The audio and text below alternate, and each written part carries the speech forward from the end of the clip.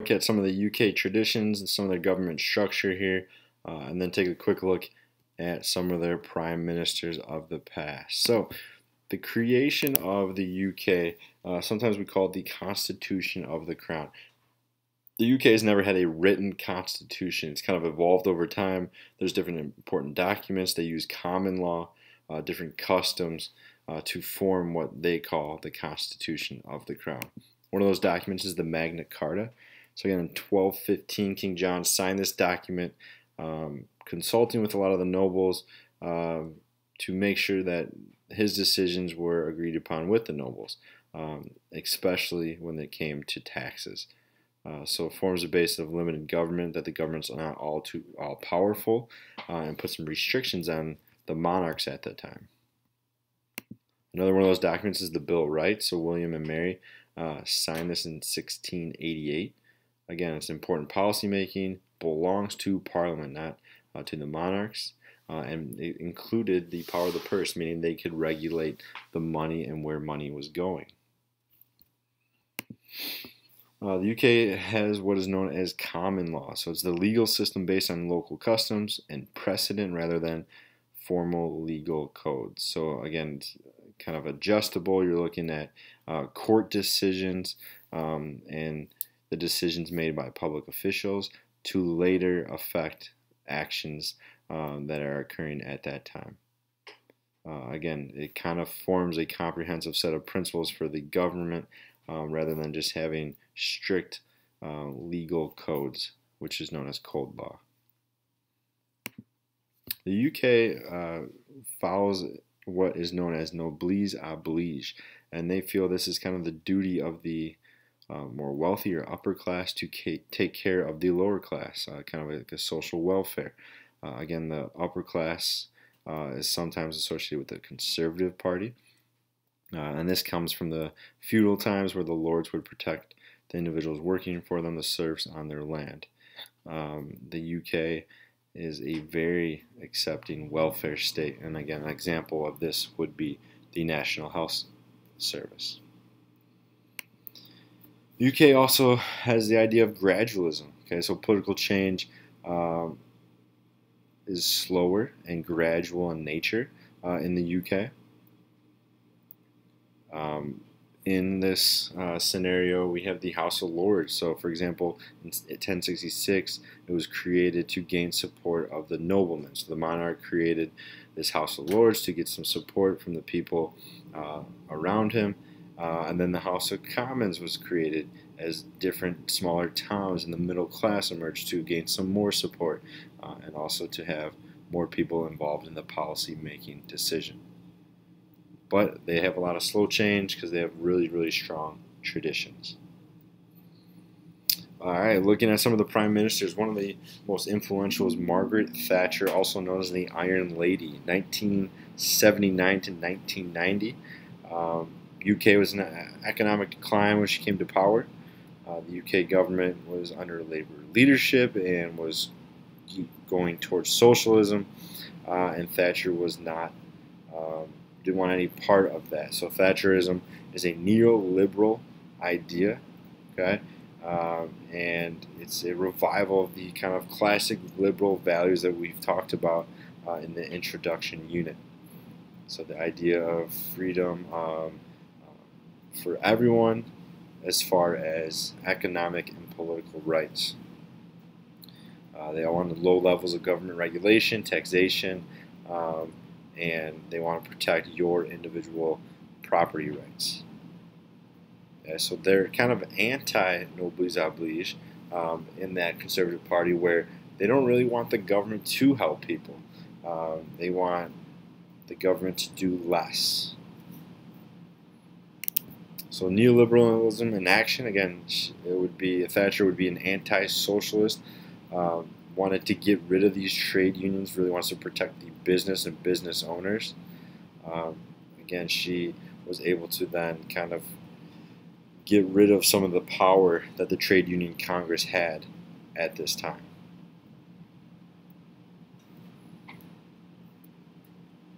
And here's an example of Thatcher talking about socialism. I give way to the honourable gentleman. briefly. There is no doubt that the Prime Minister has in many ways achieved substantial success in the economy. There is one statistic that I understand is not, however, challenged, and that is that over her 11 years, the gap between the richest 10% and the poorest 10% in this country has widened substantially. How can she say at the end of her chapter of British politics that she can justify many people in a constituency such as mine being relatively much poorer, much less well housed, and much less well provided than it was in 1979?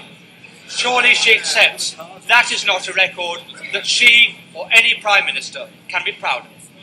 Mr. Speaker, all levels of income are better off than they were in 1979. But what the honourable member is saying is that he would rather the poor were poorer, provided the rich were less rich. That way you will never create the wealth for better social services as we have. And what a policy! Yes, he would rather have the poor poorer, provided the rich were less rich.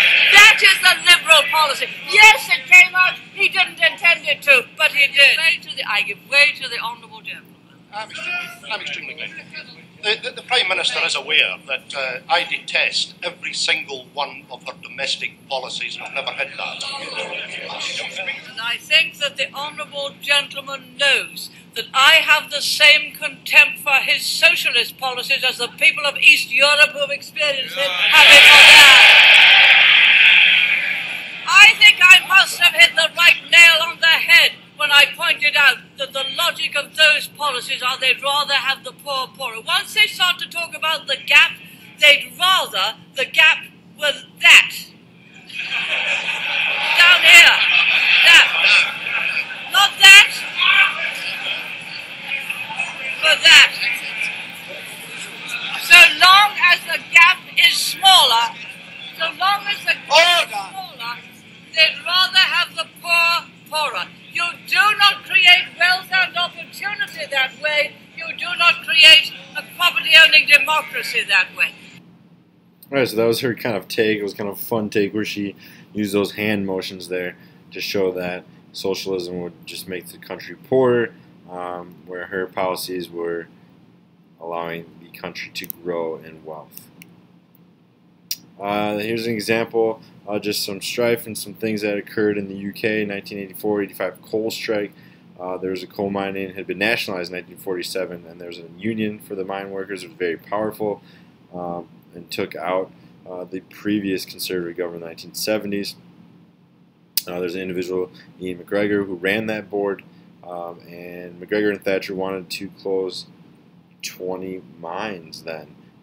And cut 20,000 jobs. So again, they are going to go against this National Union of Mine Workers.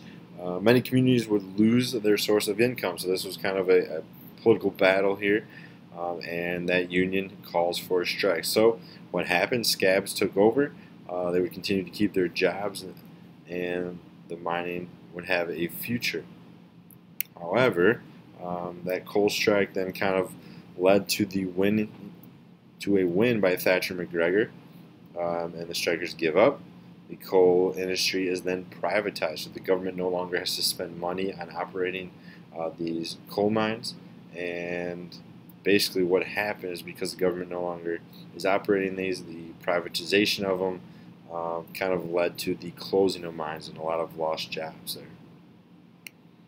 there. You also had a confrontation in the Falklands War. Argentina invaded a small island here off its coast, which was controlled by the UK. Argentina at that time claimed it was theirs all along, but UK was kind of the colonists. It was the colonists who had power, and the UK had power. So it kind of shows a little bit of the global aspect of the UK and some things that the government at this time had to experience and go through.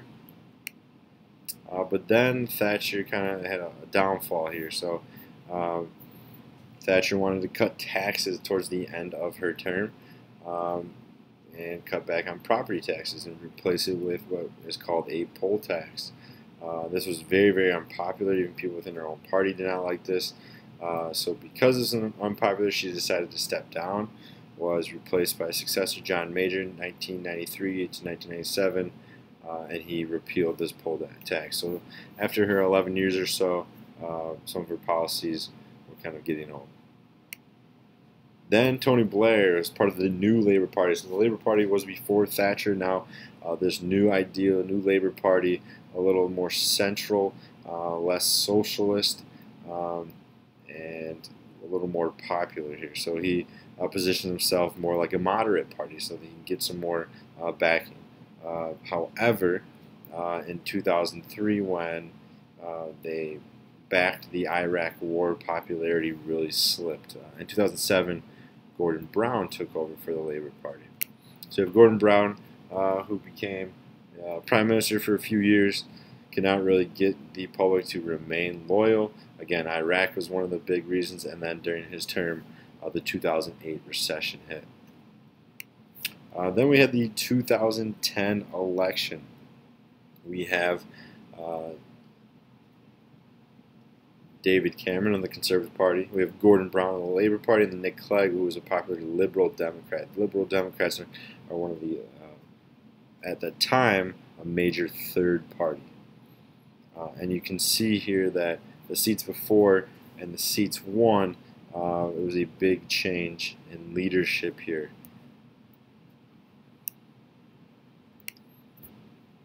So you have David Cameron, who's the Conservative Prime Minister from 2010-2016. He really was energized by a grassroots movement, wanted private organizations to help. However, because of the numbers in that election, the Conservative Party did not reach a majority. In order to control Parliament, you have to have a majority. So in order to gain a majority, the Conservative Party joined with the Liberal Democrats and created what is known as a coalition government. This has to be an agreement between two parties. They then have to agree on all the decisions within Parliament so they don't fall into a vote of no confidence. So as the Conservative parties with the Liberal Democrats become the majority, and the Labour Party then became the minority party.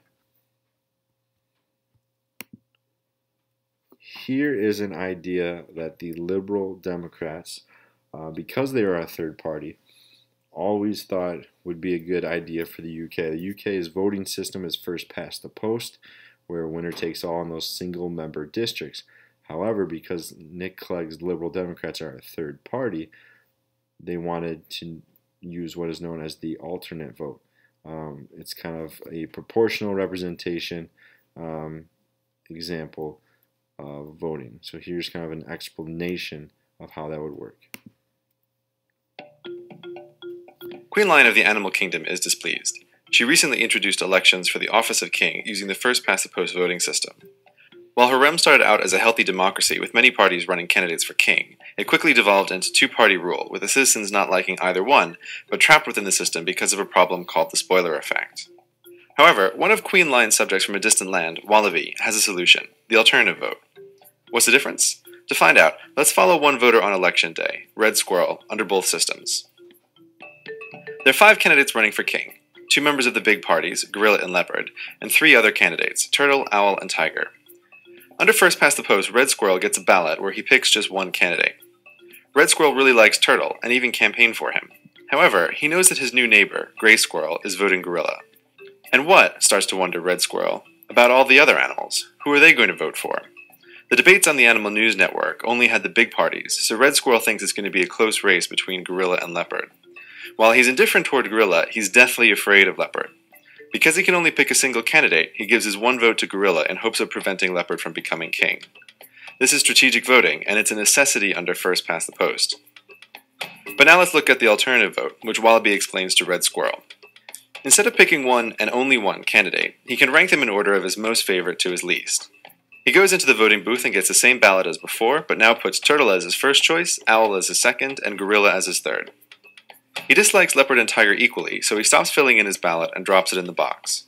At this point, Red Squirrel doesn't care exactly what happens. He has other things on his mind, and he heads off. But you, dear citizen, want to know how the votes are counted, so here goes. Turtle, beloved though he is with some of the citizenry, comes in last place with only 5%, and he is eliminated from the race. Because the voters rank their candidates in order, we can know what would have happened if Turtle didn't run. Without Turtle, voters like Red Squirrel would have picked Owl instead, so their votes are transferred to her, as though Turtle was never in the race at all. This is why the alternative vote is sometimes called instant runoff voting. It's able to simulate a bunch of elections where the least popular candidate is eliminated after each round, without all the time and expense it would take to run a bunch of campaigns one after another. The alternative vote method keeps eliminating the least popular candidate until someone either wins a majority or only one is left. As no one has a majority yet, the next lowest candidate, Tiger, is eliminated. Tiger voters listed Leopard as their second choice, so she gets Tiger's vote. In the last round, Gorilla is eliminated. Gorilla voters listed Owl as their second choice, so Owl gets those votes, wins a majority, and is crowned king. The alternative vote is a better system because it produces winners that a larger number of voters can agree on. While the alternative vote does have its flaws, it's important to note that any problem AV has, first past the post also shares.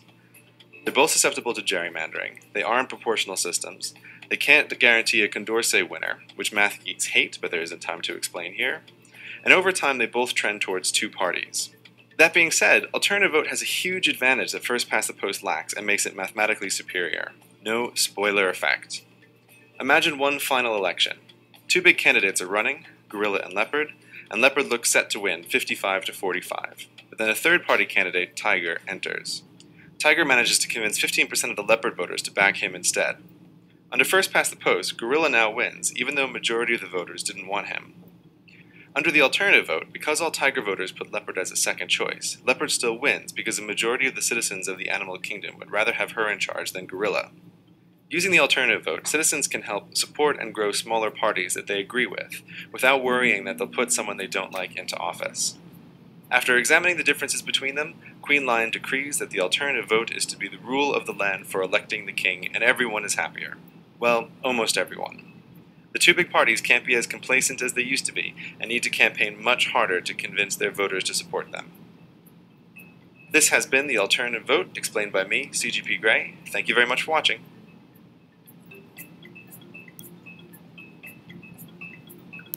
So that's an example of why third parties would want that, because the two major parties, again, you could have two major parties and a third party, maybe the third party stealing some votes, and that major party never gets 50% of the vote, so less than half of the people actually support that party. So this was kind of a way to give a party like the Liberal Democrats possible more representation, and so that the party that becomes more powerful is liked by a majority of the people. Alright, so now here is David Cameron, former Prime Minister, just talking to David Letterman about the UK itself. I ask you a lot of dumb American questions. Far away. First of all, Rural Britannia, written by whom? I mean, it's the iconic association with the British Empire. Britain rules the world. Who wrote that? Do you know? You're testing me there. Elgar, I'll go for. Okay, Edward Elgar. I reckon. But we can check it. And when we the designation of British Empire. Now, in the days of colonization, Britain really did rule the world, didn't they? I mean, it was the sun never sets on the British Empire. There was a moment when the globe was like a quarter pink. Yes. Yeah, and that was. Now, historically, we look back on that period now as just awful, don't we? I think there was some good bits, and there were some less than good bits, and obviously, we had a bit of a falling out, right, at that time,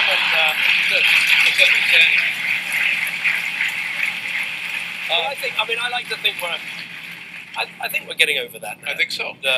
Yes, and couldn't be more proud. Now listen, British Empire, let's go through them. You have England. Yeah. Scotland. It's not an empire. This is the United Kingdom. I'm sorry. Right. So think of the United States. Okay. Right. All right. Think United States. I'm sorry. United Kingdom. Okay. England. Scotland. Wales. Now, what is the deal on Wales? Well, it's part of the United Kingdom. Right.